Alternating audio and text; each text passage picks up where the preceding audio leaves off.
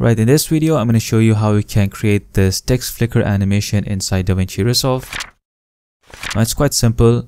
Go to the titles and search for title plus, drag it onto the timeline and just change your text inside the text field over here. So I'm just going to write flicker.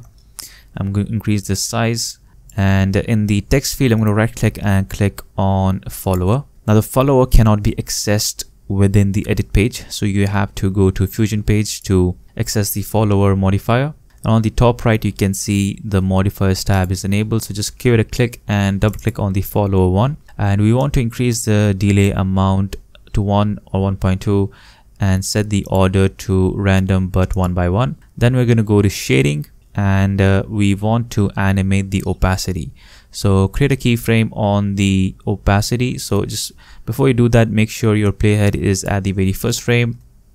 So once that's done, then on the opacity, you can create a keyframe by clicking on this diamond icon and it'll turn red. That means you have created the keyframe. Now I'm just going to move to the 4th frame in my video and reduce the opacity down to 0. Go to 8th frame and increase that to some other random value. Go to 12 and just repeat the process and keep randomizing it. So I'm just going to increase and decrease it and keep it something like that. So now if you play your animation, you can see we have this flickering text animation, but it will stop after some time.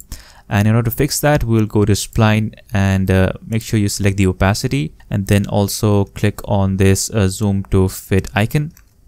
So just give it a click and then make sure you select all of your keyframes. So I'm just going to select these keyframes, and then I'm going to click on this icon that says set loop. So just click on that and it will basically loop your animation, and you'll have this flickering text effect for the entire length of your Fusion clip. There is another way of doing this with an expression. So let me just show you how to do that. Right click on the opacity, and we're just going to remove the follower from it and make sure it's set to the default value, which is 1. I'm just going to create a keyframe there. Just again click on this diamond icon. Now I have this expression over here, so let me just get it. I'm just going to copy it and I'm going to just paste it over here.